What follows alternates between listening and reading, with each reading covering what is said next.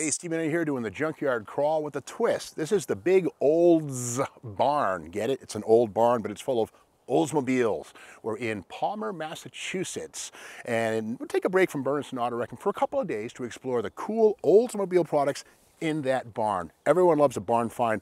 Let's dig in. This is our fifth video in this series on the Olds Red Barn, the old red barn with the Oldsmobiles in it. Now we've been upstairs. This is the downstairs. There's a whole bunch of cool stuff we can scope out. Before we go in, let's have a look in this corner right here. And this gives us a nice opportunity to look at family styling in various vehicles. In this case, Oldsmobile, right? This fender right here, it's an Olds 98. You can see right there, Olds 98. This is on the top of the line, rear-wheel drive family Oldsmobile, big car, generally four doors, but notice the very firm wheel arch here and the shape. This is kind of rounded off. Now that family styling was also used on the Toronado fender. We can see right here, very similar bold arch, much more of a crown here. Again, the Toronado was front wheel drive, had a wider front track and a more slimmed off tumble home to the body. So again, the family styling from 98 to Toronado scene to keep people understanding that's an Olds coming down the road. Beyond that, here's Olds Toronado fenders about 1969-70. Then they went from a rounded to a squared off look. And yeah, this same basic vibe was continued into the smaller Oldsmobiles too. So again, both Toronado fenders, but here's 66, 7, 8, and then 69 onward right here. But again, let's go inside the barn now. You gotta love this. Look at this silo. This is a prefab concrete silo. You'd stack these things up one at a time. These steel bars would go on, you'd crank them down. You and your buddies would build your own silo in a weekend. Kind of cool. Okay, this is really dream territory right here. This looks to be a 1959 Oldsmobile. It's a convertible.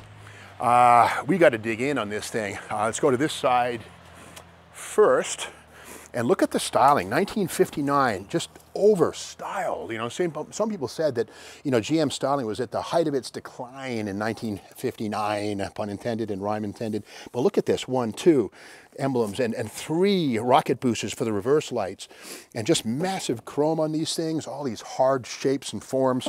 And some would say that how do they torture a sheet of metal that once began so pure and flat into a form like that? But if you ask me, this is astonishing one-year only design stuff, and the Oldsmobile is selling hundreds of thousands of cars every year, so it paid to make them look different. In fact, the tooling cost was nothing compared to the profits of building cars that look different from year to year.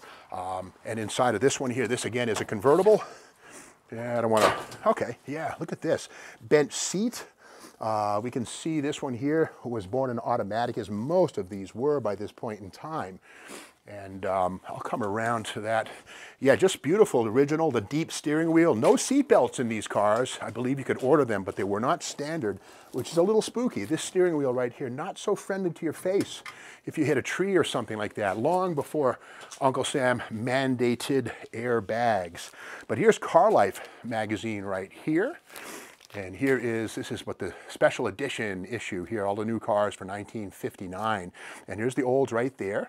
And we can see those unusually widely spaced headlights, which again have the marker light in the middle, and very strange stuff. We see it right here. Here's the Olds grille. And again, the headlights are like almost a foot apart. Very strange, but there it is. And then inside here is a hole right up on the Oldsmobile.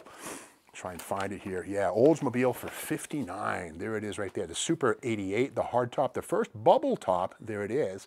And again, the 59 Oldsmobile, like the 59 Chevy, was a whole start from scratch design, brand new bodies. The 59 bodies are brand new and much lower. And so the whole rundown, they tell us all about the Olds. And the frame was also unique. And you can see right there, it's an X and a perimeter. And of course, the body would bolt down to the top of that. But again, the convertible, always the strangest, rarest. And again, 1959 was the year that the 371 grew to 394 cubes. Let's take a peek and see if it's still here. Yeah, there it is. It's a little dark in here. I don't know if you can see this well, Super Shane. But there it is. This is the first year, 394 with a 4-barrel carburetor. I don't think J2 triple carbs came into the 394 era. I think that was 57, 58 only. But with that said, 394 4-barrel, something like 320 horsepower, 400 plus foot-pounds of torque. And the party gets even better. Here's a 1961 Oldsmobile convertible, yet another one. And again, we can see that every single year styling got totally different. Similar themes in terms of sort of the in-queue sides, all this stainless steel, big drum brakes on the front. No disc brakes in Oldsmobile land for another few years, but there's that massive 11-inch drum with the big hat, that built-in fin. That basically goes out into the airstream behind the 14-inch wheel and dissipates heat into the air. And this here is Collectible Automobile magazine right here. And this is December of 1996 with the slimmer, trimmer Oldsmobiles of 61 through 64. They got away from the bloat of the 50s. And then here's the story of those cars. And we can see right here, kind of a very pretty car. And that again is a 1961, I believe. But here are some of the stops along the way. Look at these things right here. Crazy looking clays right there from the old styling studios. And a lot of the cars along the way that were considered but never made production. On the right-hand side, there's a convertible. And let's get back to the one we're looking at here. Now, the convertible was available in the 88 and the 98 families. The 88 was smaller, same platform, but a shorter wheelbase. 98 was the big dog. And this one here, 98. So here's the top tier Oldsmobile convertible for the model year 61. This one, of course, convertible. There it is right there. I think 3,200 of these things were made out of 35,000 98. So like, I don't know, 1 in 100, I guess. My math is good on that thing. Yeah, I think so. Yeah, they're a pretty rare body style right here, but something interesting. Look at this. The rear side window has some telling stickers. It says here, Schaefer, they make clutches. Weber, they make flywheels. Johns makes pistons, and Hurst makes 4-speed shifters. These are stickers that have been on here for a long, long time. And of course, we have genuine Oldsmobile parts. We know, of course, that Warren D was an Olds mechanic for many years. These are his personal cars. And by the way, these are all for sale. If you have an interest in buying anything you see in these videos at the big Olds barn, you can check it out. Go with Mike D's email address, contact him, make a deal. I'm staying out of the middle, but these things are all available. Okay, going back inside this thing, it is pretty dark, but we'll see something on the transmission hump. Light. Yup. Somebody cut a hole in the floor of this thing to mount a 4-speed manual transmission. Now keep in mind, Olds did not offer a 4-speed manual in 1961.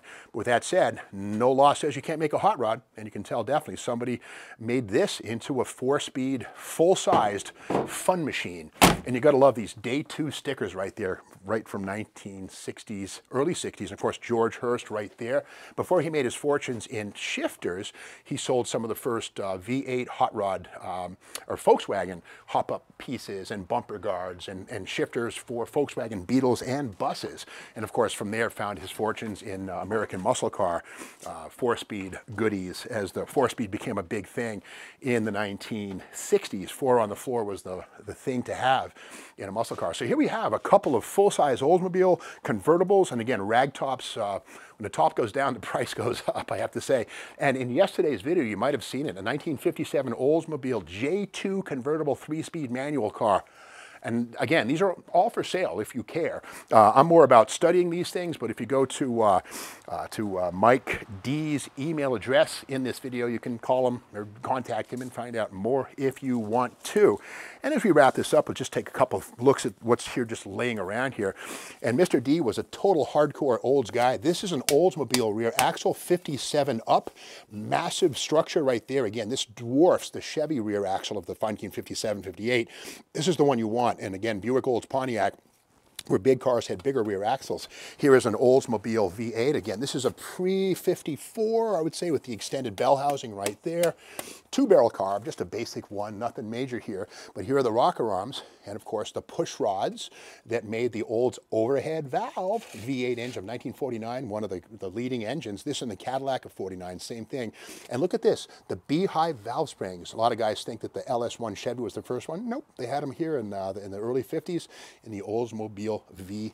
And finally, you know, you gotta love the Toronado, which of course is the front wheel drive 66 onward. And this is an Oldsmobile 425 out of a Toronado. How do we know that? Well, the oil pan has this indent right here, which is where the drive shaft would go on the front wheel drive setup. In fact, let's take a quick walk before we wrap this video up right over here, and we'll actually see the Turbo 425 front wheel drive Hydromatic that would have been coupled to that 425. And here it is right here. And what this basically is, it's a Turbo 400 with a little extra torque, the Turbo 425 capacity. Engine goes here, and the transmission, there's a chain underneath this that then sends power through the front half shafts. And again, right down here, there's a differential would go right here. That would go under the oil pan, thus the recess in the Toronado specific oil pan. And the beauty of that oil pan is it takes another quart of oil. So guys with 442s and other Olds muscle cars dig those Toronado oil pans. But here's what it was really meant for, the front wheel drive Toronado. Now, if you like this video, be sure to give us a thumbs up, give us a like, share it with your friends, and by all means, hit the bell so you're aware of when the next video hits, which is tomorrow morning. Keep in mind, everything here is for sale. So you can reach out to Mike D, the owner of these things, at the email address in the video.